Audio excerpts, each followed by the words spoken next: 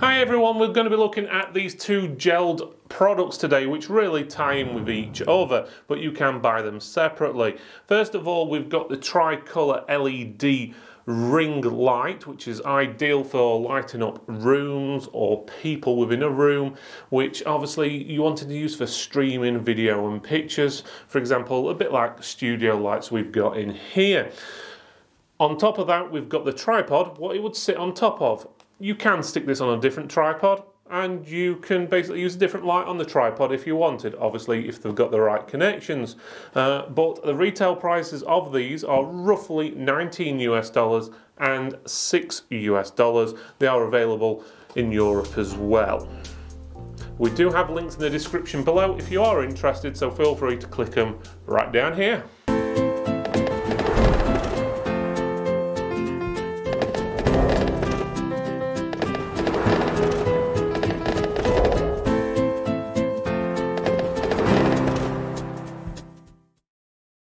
Okay, so we've got the Gelid, or is it Gelid Solutions, Lux Tricolour LED ring light. As you can see, it's a light, it's got a smartphone holder in the centre. This bit here is an extra. You have to buy the tripod it stands on separately, unless you've got a tripod or device you can hook it up to as well. You can also buy some clamp holders as well, so you can attach a clamp to, I don't know, well, anything what you can attach a clamp to, so a pole or whatever, and then attach a light to that.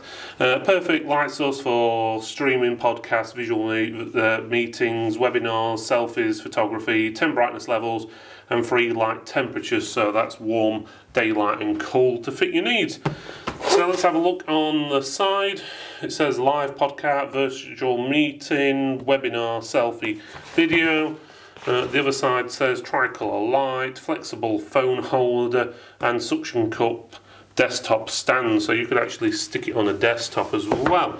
So it says glow your workspace, shine bright and make it professional, blah blah blah blah. It's basically a light, what's a circle, where you can attach your phone. Okay, so let's open this up and have a look at what we've got. Okay, this is what's in the box. We've got the manual, says tricolour LED light, blah blah blah, instructions, tells you about the controls, how to mount it, as well as put it on the stand and everything like that, and as well limited warranty and so forth. So that's pretty straightforward. This bit here is a ball socket. It screws into something like a tripod or another device, so it allows you to angle the actual light to your, well, specifications and needs. This bit here is what attaches to the light in the centre. That's where you just screw it in like that. Again, it has got a ball angle mount on the back, so you can adjust which way it points and how it points, and then you attach your phone onto there, for example, like that. Oh, you can see what we're doing. Whee! It's like magic. Anyway, so you attach that onto there, and then you've got this suction pad which you just screw onto the bottom, and that will attach that to, or suction it to a table or something along that lines, depending on how you want it. Obviously it's not going to do too much of a good job at the moment, because I've still got the stickers on the bottom, but it gives you a rough idea. The cable on the actual device is 2 meters long exactly. It does have the inline controller, so you've got power. Sorry if this brightness blinds you, but there you go, that's the light brightness coming on. As you can see, the camera is adjusting itself because of the huge amount of bright light going into it at the moment. So you do have brightness down and up, so you can adjust how bright you've got it. There you go, the camera's coming back in focus because it's a lot duller now.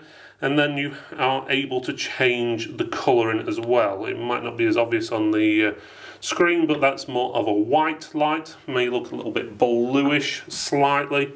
The next one is more of an orange light. And then you've got the mixture of lights, which is more like a daylight effect. But again, it's up to you which you prefer. You might prefer the white light, you might prefer the orange, you may prefer the mixture of the two, and adjust the brightness. It's 2 meters long. Some tips I would advise if you're going to be using something like this, because I've used them in the studio, and if you're new to it, is not have them too close to your face, especially if you wear glasses or anything along that lines, because the ring will reflect off your glasses. It'll look like you've got a big ring on your lenses when you're actually filming, which can be a bit of a pain. I don't wear glasses, but I've seen many people have issues with them. Also, if you've got it too close, it can make your features look a bit too coarse. If you move it away from you a little bit, you will find it'll smooth out your features a bit more, and it looks a little bit more pleasing to the eye, let's put it that way. But that gives you a rough idea. So the basics is you stand it up, point it at you, press record on your phone and record yourself doing your streaming or whatever it is you're going to be doing. Okay, so let's have a look at the Gelid Solution extendable tripod box. As you can see, there is a picture of it on the actual, well, box, so you can actually see what it's going to look like. It does have a light at the top, which is supposed to be the Lux Tricolor LED ring light, which is sold separately. Unfortunately, we don't have this to test, but we'll test it with another light just to see how the stand holds up. So that's pretty straightforward. On the sides, we just see their logo, not much information. Then on the back, you have got the specifications there. So it does say the colour is black. The dimensions in centimetres is 6 by 6 by 67.5, and that's collapsed. But when you have got it extended, it's 55 by 55 by 185 centimetres, so nearly 2 metres high, so it's quite actually high. Materials is metal and plastic, as it says, max height 185. And the mount type, that's the screw at the top, so you'll need to know that because obviously the device you're going to screw it into needs to take the 1/4 inch screw, and the weight is 0.55 kilo. So otherwise that's pretty much it for the box. Okay, so inside the box, this is all that you've got. So there's no instructions or anything else, but in all honesty, do you really need them? So just to give you a rough idea and have a look what it is, first of all, you've got your cap here, which covers the screw hole. That's what you're going to screw onto your light or whatever else you're going to use on this.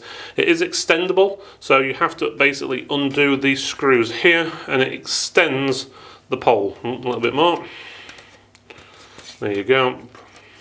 It's quite tight, so that means it's going to be probably pretty sturdy, and as you can see, it extends quite a bit. And then you've got another one to extend it even more, which is there, and that extends that bit out as well. So as you can see, it gives you quite a bit of length, and as I said, 1.85 metres, so that's 185 centimetres, or not far off 2 metres tall. So that's pretty good. The bottom, again, does have one of those little things you can turn. That allows you to pull the legs out, which they just pull outwards. Can be a little bit fiddly. And then the centre part pops down. And once you've got it into position, you just tighten it up. We'll obviously show you this on the floor in a few seconds so you can actually see it a little bit better, but it gives you a rough idea. So it's pretty straightforward in all honesty. We've used not this brand but similar ones which look pretty much identical to this before, and use them for our light stands in our studio. Okay, so this is the stand. It's pretty simple. First of all, you've got the base here. As we said, you've got this bit what you can turn around, which will allow you to loosen this up, and then you can pull the legs out and adjust them to how you want, which will then obviously allow you to put a bit of weight on it without it toppling over, and then tighten it back up when you're happy with how you've got it, so it'll sit on the floor pretty nice. Then you've got the 2 more of those things you can turn on the actual pole, which will allow you to extend each section of the pole. So you can make it taller, or as tall pretty much as you want, and when you've got it into that size, you then tighten it back up. So it's pretty straightforward. But one thing you will note is the taller you have it, the slightly more unstable it will be. But generally, if you're putting a light on it and you're not doing anything else, you should be fine.